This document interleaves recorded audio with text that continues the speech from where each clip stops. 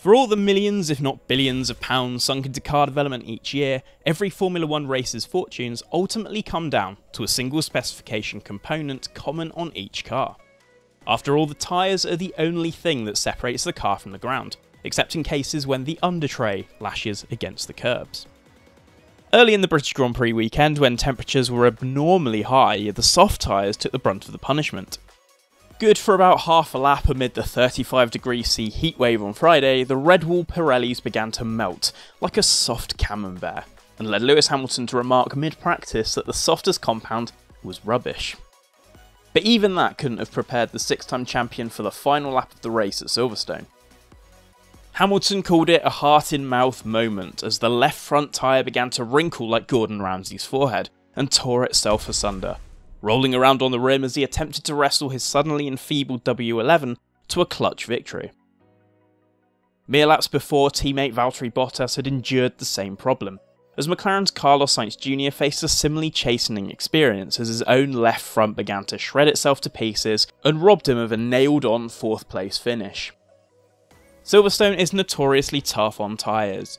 The plethora of high-speed right-hand corners at Silverstone loads the two tyres on the left-hand side heavily, and in today's cars both Copse and Abbey are taken flat. As the car rolls outwards in response to the steering motion, the strain that those tyres take is particularly huge to keep the car on the island. Stowe and Beckett's are also rather quick right-handers, adding to that load. When you consider the extreme modern-day suspension solutions that teams run to draw as much grip from the tyres as possible, the Pirelli rubber takes an immense amount of punishment on a lap. Given that the bulk of the field switched to the hardest compound available, it's a bit of a worry that they didn't seem to stand up, especially when you consider that the 70th anniversary Grand Prix next week, also due to take place at Silverstone, has softer compounds planned for use. As Lando Norris explained post-race, the field quickly switched to tyre management mode in order to keep their Pirellis in the game for as long as possible. As Norris told Sky after the race, even on lap 1 you can't push as much as you want. You can't just push into an understeer. As soon as you feel an understeer, you just back out of it. If you use that understeer on lap 1, you grain the front tyre, and by lap 4 or lap 5, it's game over. Silverstone and the front left tyres are not friends, never have been, but nowadays in Formula 1 with the loads that we put into that front left, it just makes for tough races. Although the profusion of tyre wear was at least a contributing factor to the trio of delaminations that Hamilton, Bottas and Sainz faced, debris was also touted as a possibility. Earlier on in the race, Kimi Raikkonen's Alfa Romeo began to shed parts of its front wing, and Hamilton suspected that the debris and detritus on track was the reason why he was suddenly granted with an extra challenge halfway through the final lap. Pirelli has launched a 360-degree investigation into the events that descended on the British Grand Prix's final laps, in a bid to determine once and for all whether the tyres were simply overextending their capabilities, or if the uncleared debris truly put the spanner in the last lap works.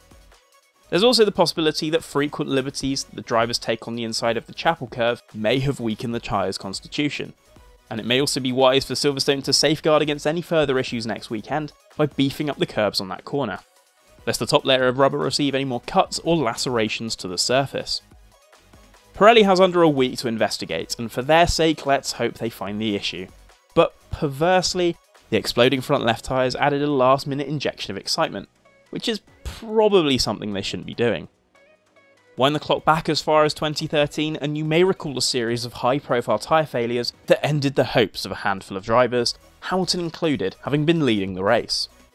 Pirelli was forced to rethink its range of 2013 tyres and replace the steel belts within with a Kevlar fibre design to minimise the risk of punctures. There had been a collection of tyre failures before in that season, as Pirelli had pushed the limits of its high degradation tyre construction, but Silverstone's punishing nature on the left-hand tyres rather exacerbated the situation. Moving away from tyres to developments then, and a number of teams brought a selection of new rear wing packages to the table in order to draw more performance at the rather rapid Silverstone circuit. Red Bull brought a design where the rear wing main plane sweeps upwards at the outboard sections to minimise the drag penalty, sacrificing a little bit of downforce in the process. This is quite a common approach and uses the central section to produce the majority of downforce, while removing a little bit of downforce from the less efficient parts of the wing to boost the straight line speed. The team also ditched the louvered end plates it used in the last two races, presumably finding that arrangement a little more draggy than the standard design it uses. Max Verstappen qualified third, but it was still a way off of the Mercedes as Red Bull has something of a gaping chasm to the Brackley squad in the performance department. Ferrari went even skinnier with its wing, bringing something you'd be more likely to see at somewhere like Spa. There are two key flaws with Ferrari's 2020 package.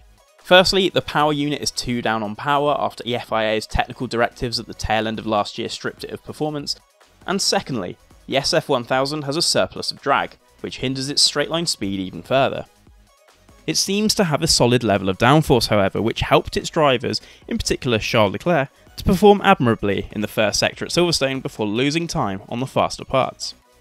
To reduce the disadvantage on both the Wellington and Hangar straights, Ferrari's shallow rear wing was a bid to grasp an extra couple of clicks on the speedometer.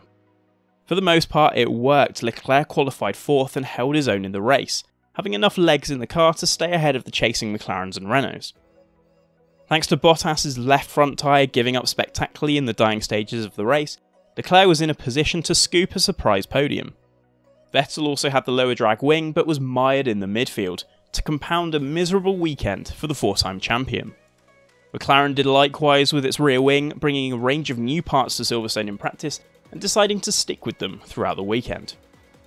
Drivers Carlos Sainz and Lando Norris were on for a big haul of points, before Sainz was dumped out of contention with his own tyre dramas.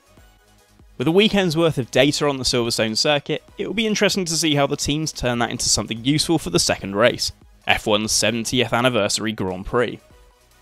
Oh yeah, and as the tyres are expected to be a grade softer, there should be plenty of 2 or 3 stop strategies to stop the end of race tyre works.